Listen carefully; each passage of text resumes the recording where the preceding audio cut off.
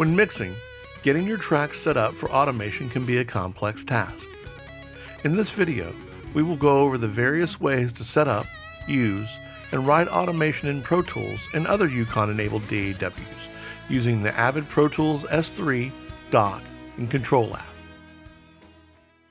The first method is cycling through automation modes from the S3 channel strip by holding down the surface shift switch and pressing the desired channel's record automation switch.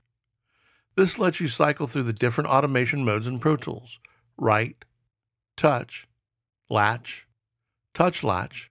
off, and read. If you would rather jump directly to an automation mode on a channel, the right-hand soft keys on the S3 are programmed to switch to the different automation modes: write, touch, latch, trim, read, and off.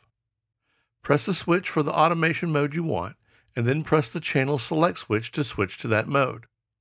You can also use either of these methods in conjunction with the multi-assign switch to change modes on multiple channels at once. To switch automation modes from the dock's attention channel and the dedicated automation switches to the right of it, make sure to check the setting under U-Control, General. Dock automation mode buttons follow attention channel. Now when you attention a track to the dock's fader, you can switch automation modes right from the dedicated switches. You can also still use these switches to change more than one track at a time by using Do to All or Do to Selected for multiple selected tracks. If you want to change automation modes directly from the control app, select the mixer page and tap on a channel's automation mode switch. A pop-up menu will appear, and you can change that channel to the desired automation mode.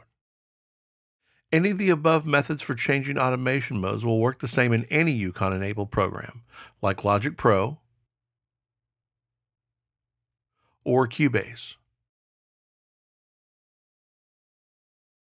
Once you have your automation mode selected, you can roll the transport and start writing automation. The faders and encoders are touch sensitive, so it is easy to go in and out of automation writing in touch mode just by grabbing a fader or encoder to write and letting go to punch out.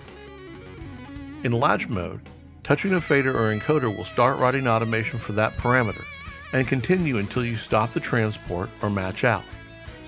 To match out, use the auto match keys on either the S3 or the dock. If you want to view the automation data that was just written to the track, just hold down the control and command modifiers on the S3 and touch the fader or encoder that you want to view. The automation playlist for that parameter on that track will show on the edit page. You can use the Do to All or Do to Selected modifiers to switch all or selected tracks to a particular automation playlist. Press the select switch along with the control and command modifiers to switch back to waveform view. Using the Pro Tools S3, dock, and control app to arm, write, and view automation makes executing mixes fast and allows you to get across your creative ideas quickly and efficiently. These methods of setting automation modes, along with writing and viewing automation data, will let you work the way you want and allow you to stay creative while mixing.